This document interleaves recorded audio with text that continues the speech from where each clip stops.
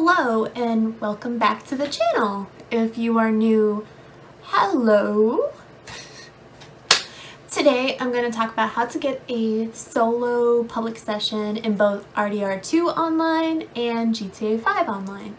This method applies to both the PS4 and the PS5, but if you play like on Xbox and PC, I'm pretty sure this is going to work on those devices too. Before I get into the video, don't forget to hit the like button and smash the subscribe button. Oof, that sounds cringy now that I say it. It really helps the channel and lets me know that you guys like the content and you guys want to see more. So now, let's get into the video. Alrighty, so first go to your Wi-Fi, set up connection. Now instead of easy, click custom. Just choose the standard normal settings until you hit MTU. Then choose the custom button, input 800 for the MTU value, and then choose the standard for all the next ones they ask you for. And then test the connection. It should be fine. Next, just load normally like you would do for Red Dead Online. And then bam, you're in your own solo public session.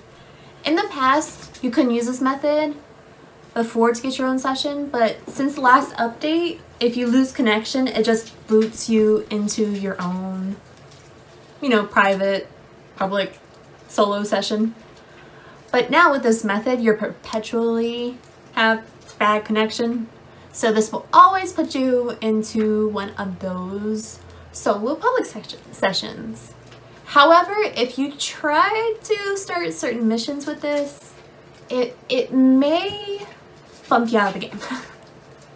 So this method is mostly for like free roam things like finding collector items, hunting some wild animals, collecting animal samples, and getting back at Harriet for the pepper spraying. For pepper spraying you like a billion times for accidentally running over a squirrel. Like, it happens, Harriet. Stop pepper spraying me.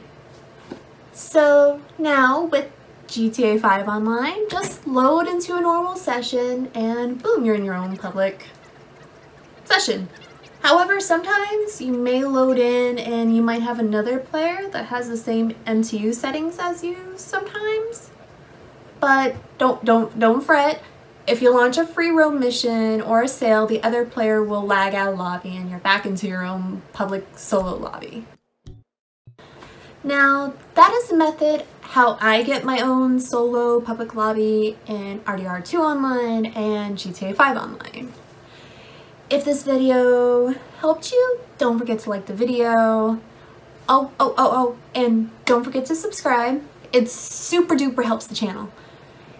If you want to play RDR online or GTA online with me, you want to play RDR online or GTA online with me, I stream on Twitch every Monday, Thursday, Saturday at 3 p.m. Eastern Standard Time.